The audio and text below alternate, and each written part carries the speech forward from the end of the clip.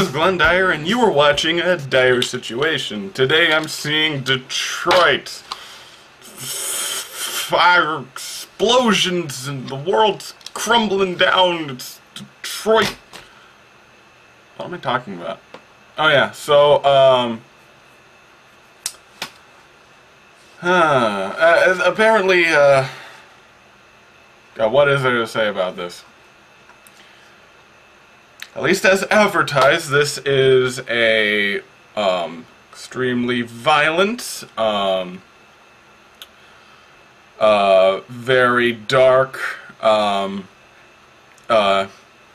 representation of the Detroit riots that happened in the 80s, I think. So, yeah.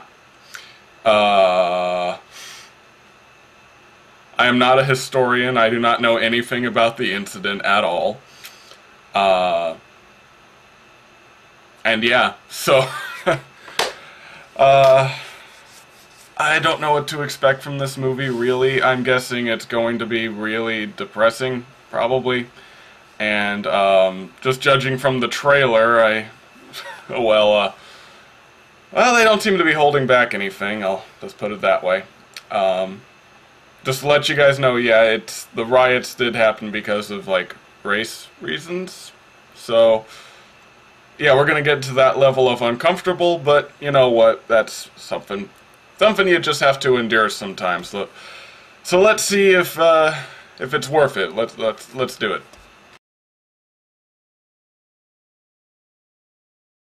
And I'm back. Well, this movie was horribly advertised. I'm just gonna say that off the bat. I didn't read the IMDb description, but I did see the trailer and I did see the poster, and this movie is not like what either of those say, or at least the poster I saw.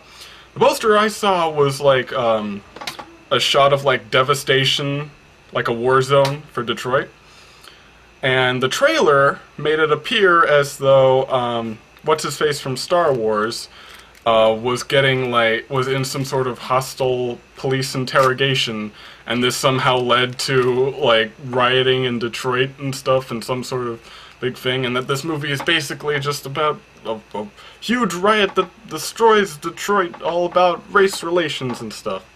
That's what it made it look like. Now, granted, maybe I wasn't paying that much attention, but the movie is not that at all.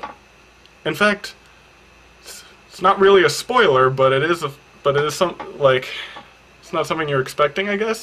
That whole interrogation scene doesn't happen until the last 20 minutes, and it honestly doesn't amount to that much. Honestly.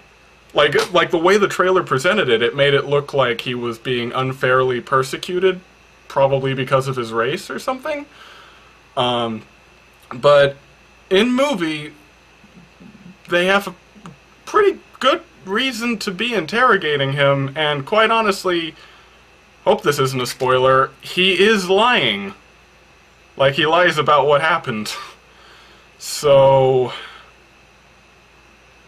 let me just tell you what the movie actually is about.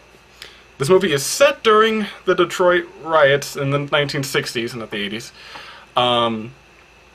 And it's about these group of people who were in a motel, and this is during the riots, so they have like the National Guard and like police are all on edge and shit.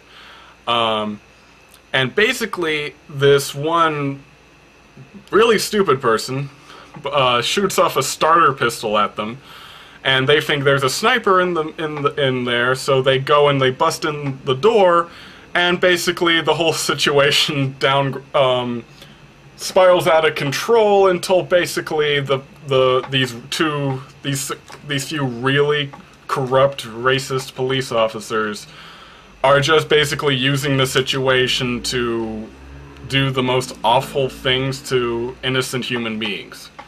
That's what the movie is. Most of the movie is just that. These people essentially getting tortured. I feel like that is the main purpose of the movie. It is to make it so you see what happened here. I'm sure the director actually probably put it in words like that. You see what happened. You see what happened in this particular building. Which is fine. That's what the movie wants to portray. But I'm just saying from an advertising standpoint, they made it look more like you will see the truth about the riots. Even though, honestly, the riots are more of a set piece than the main plot of the movie. Honestly. Just really, really strange.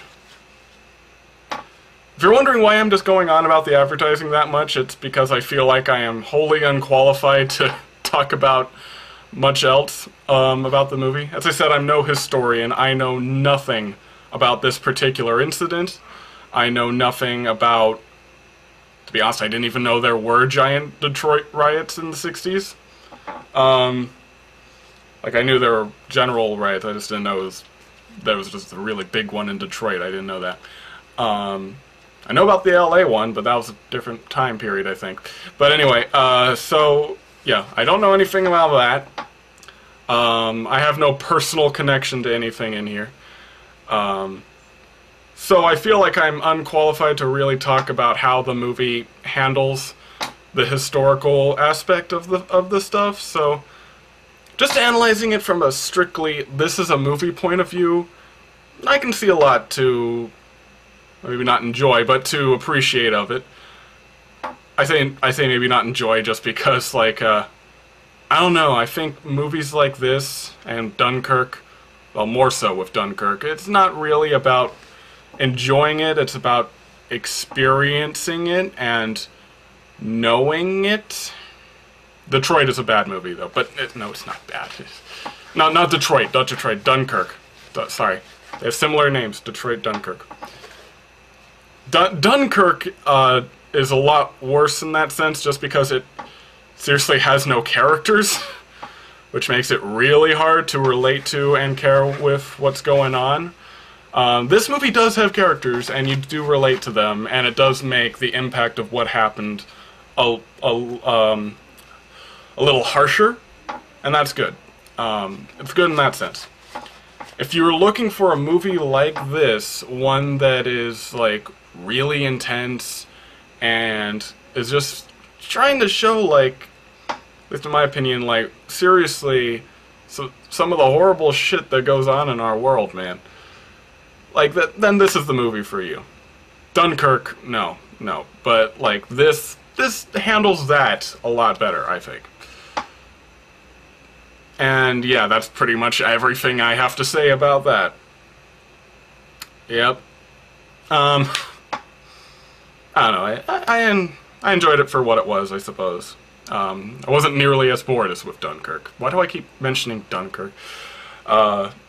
This is a good movie. This is a good movie.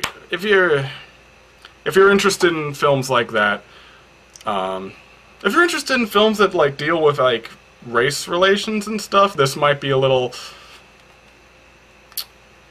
I don't know. If Fences is on one end of that, where it's all talk and nothing actually happening, this would probably be the opposite end. Less introspection, more show you.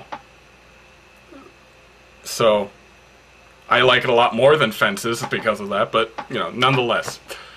That's, if what I described sounds intriguing to you, then definitely take a look. It's well made,